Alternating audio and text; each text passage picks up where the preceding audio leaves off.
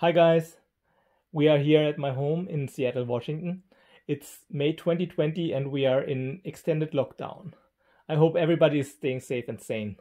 So DHL just delivered this package to my home. What I expect is that it contains a modernized version of this little machine here. This is the Sinclair ZX Spectrum 48K model. The box here contains a ZX Spectrum Next in the accelerated version.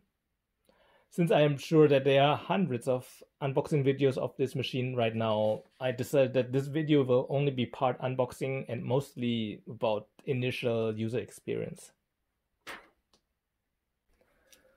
Let's get started, shall we? So let me see what is inside this box.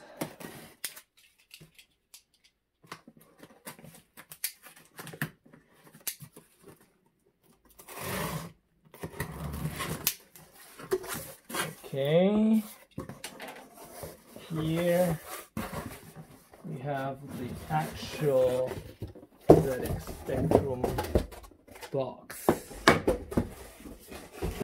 Okay, very pretty box. This is the front and this is the back of the box. This project actually has a Facebook group and it probably was the best way to keep track of its progress. So if you were a backer and were open to using Facebook, this project transparency was actually quite good. Okay, let's open this up.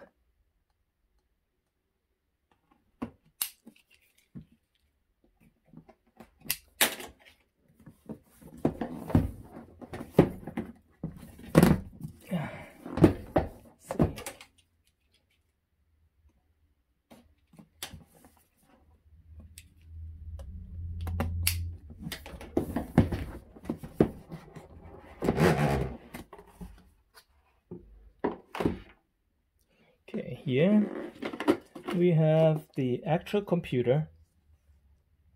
Good shape.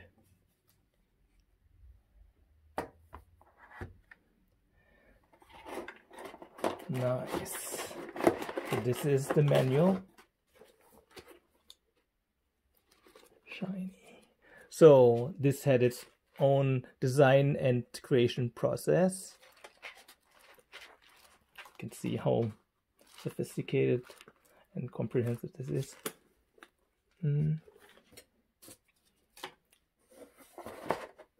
And this little box here. Oh my. I'll get this out here. Okay. This little box here, it contains the power adapters. Let's see, it's also for plugs for international connectors. Okay, so you might have noticed that the packaging got ripped here and here a little bit, but it's not a big issue for me because I don't plan to resell it and it's mainly a machine for me to program with. Okay, so you can see them side by side. This is the ZX Spectrum original 1982 48K model. This is the ZX Spectrum Next. Both were designed by the same designer, Rick Dickinson. Great designer. I always admired his work. So you can see the original had rubber keys and this one has more laptop-like keys. Okay, I'm preparing this to get plugged in right now. So since we're in the US, I picked this adapter here. I suppose it goes here and it just snaps in, I guess. Yep, like that. And then the other end of the cable, this is the power connector, and here is where we plug it in. Okay, now I'll be connecting the machine to this monitor here. I got a 12-inch 4:3 monitor here, because I figure this will be the closest to the original aspect ratio, and hopefully also in the highest possible quality. So this is the HDMI port for the machine, and I'll just plug in this HDMI cable into the machine. Okay, I'm now going to turn on the ZX Spectrum Next, and I should point out that this machine doesn't have a power button, so it's just like this original version. So I guess for traditional reasons, the designers decided that the ZX Spectrum Next shouldn't have a power button either, but it does have a reset button. So all you have to do is actually just connect the power here. So I guess I just plug it in here and turn on the... Okay, I'll have to press down on D in order to select the modes. You can see enter selects mode and skips to next. So N for next. That looks pretty good. And N for next. 750, and I guess I use this one, and then I press enter. Okay, it looks like it worked. And press spacebar for menu.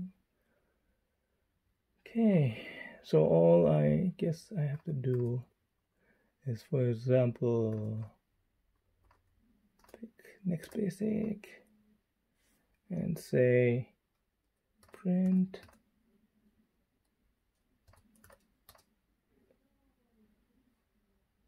I don't know, where do we have the quotes? Hello.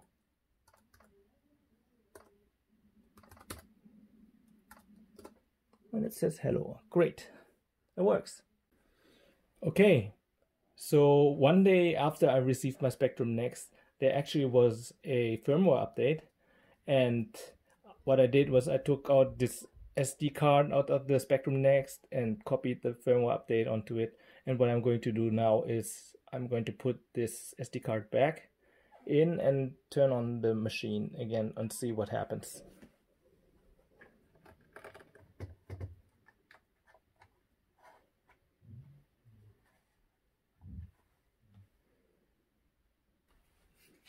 Okay. Let's see what happens here. All right, turns on.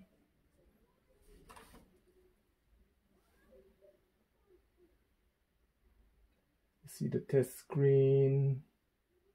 Go to the next cycle and enter. Please update your core. So the instructions tell me to press U in order to update the core. And this is okay. Hold U. Let's see. Okay, this seems like it worked. Do you want to upgrade? Yes.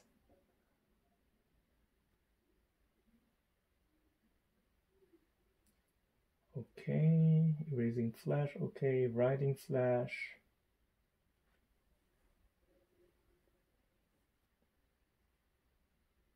Update it. Turn the power on and on. Okay, let's see what happens now. Turn off, I guess. And now turn it on again.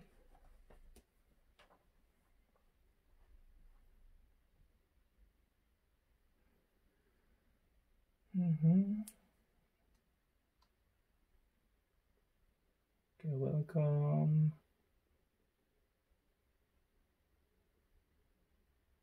And the next page. Next page.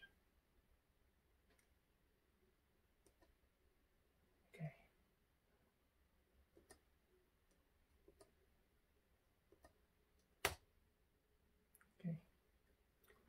Great. Looks like it worked. Okay, I'll try to test the real-time clock. So I'll do this by going into command line and setting the time, for example, time quote. What time do we have now? 17:32. And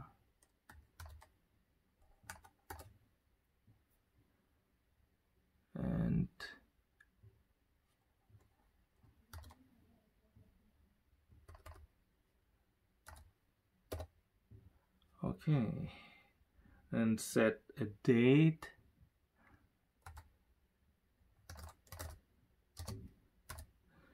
Today we have the May 7th, so 7, where's the slash? Yes, the slash. 05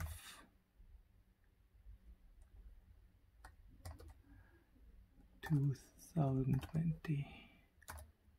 Okay, looks like it worked. So if we enter something like date, then outputs date and time, we'll output the time again.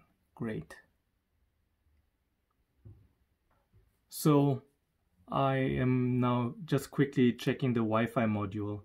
I do this by entering a couple of commands and try to find my Wi-Fi access spots that are available here.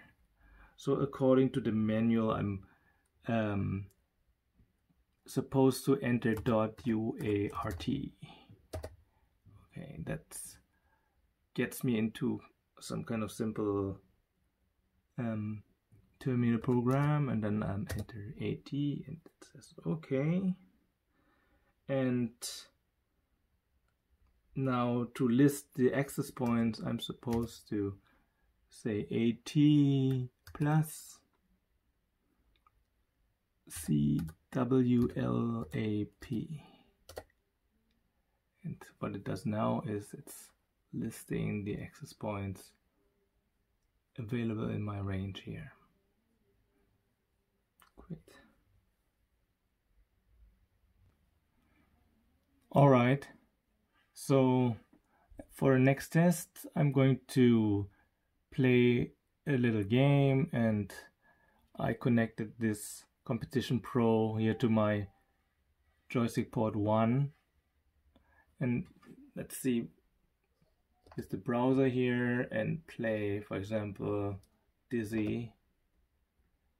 And I'm going to play this in Next +3 mode.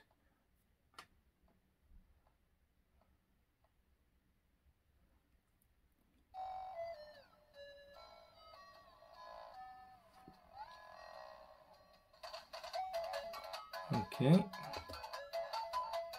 I will use 1 and now set the Camston stick and enter to start game. I don't know, password ABC, I don't know what that means, but let's just play. So you see everything works.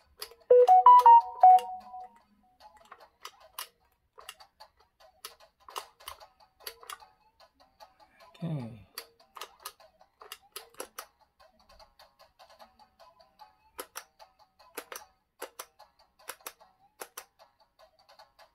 Yep. Looks like it works, and it should be enough for as a test. All right. So this is the accelerated version of the ZX Spectrum Next. So this comes with a Raspberry Pi Zero built in. I'm frankly pretty bad at soldering, so it was important for me that I already have all the components in there that need to be soldered. So in order to test this, all I need to do is look at my extras folder, I already downloaded a program called Terminex, and all I have to do is run it, and as you can see, it connects, and this is a connection to the Raspberry Pi, and you can see it accepts Linux commands or Unix commands, and yeah, like ls, and then you could go to the root file system and look at that. Yeah, you can see how the file system looks like. So in this case, everything is all right. The Raspberry Pi works. Okay, I hope I was able to give you a few impressions of this new machine. I will be working on my Amiga tutorial series next, and until then, please stay safe.